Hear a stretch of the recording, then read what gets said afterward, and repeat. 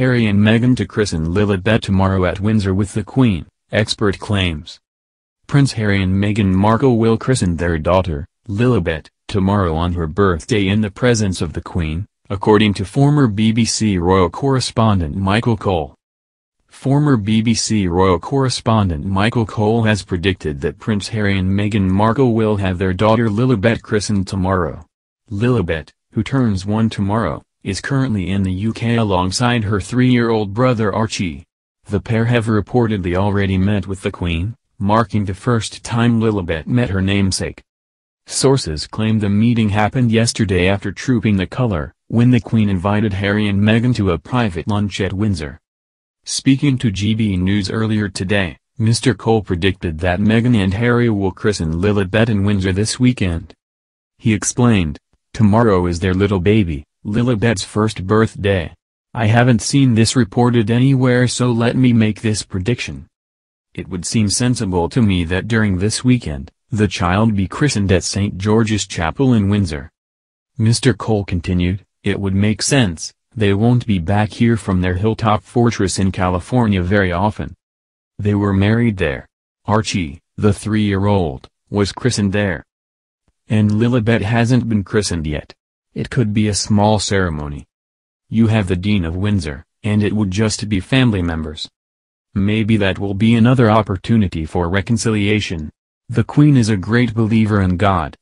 The Queen could join the christening ceremony tomorrow, in place of the Epsom Derby."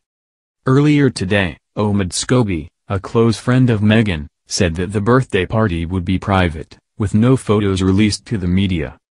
He told BBC Breakfast, "Those moments with Lilibet are very much private between them and the Queen. I spoke with people close to the couple who said that they want to be as low profile as possible during this trip. It's almost hard to believe, but I think yesterday Trooping the Colour was a great example. We didn't really catch sight of them on TV cameras." Earlier today, the Duke and Duchess of Sussex made their first public appearance in the UK in 2 years at the service of Thanksgiving at St. Paul's Cathedral. While other royals went from St. Paul's to a reception at Guildhall in London, hosted by the Lord Mayor of London, the Queen remains resting at Windsor while Harry and Meghan are not due to attend. Crowds outside of St. Paul could be heard offering a polite round of cheers for Harry and Meghan as they enter the cathedral. The Queen pulled out of the event after she began to feel some discomfort at Thursday's Trooping the Colour ceremony. In recent months, she has been struggling with what the palace calls mobility issues and has missed a number of engagements.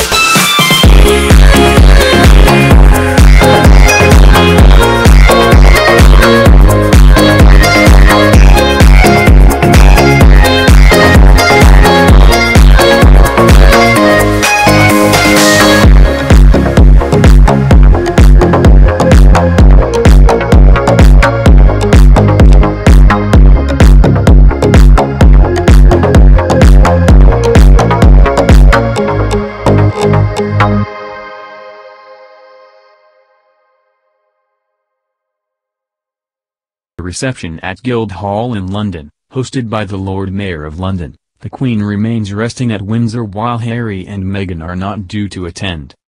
Crowds outside of St. Paul could be heard offering a polite round of cheers for Harry and Meghan as they enter the cathedral. The Queen pulled out of the event after she began to feel some discomfort at Thursday's Trooping the Colour ceremony. In recent months, she has been struggling with what the palace calls mobility issues and has missed a number of engagements.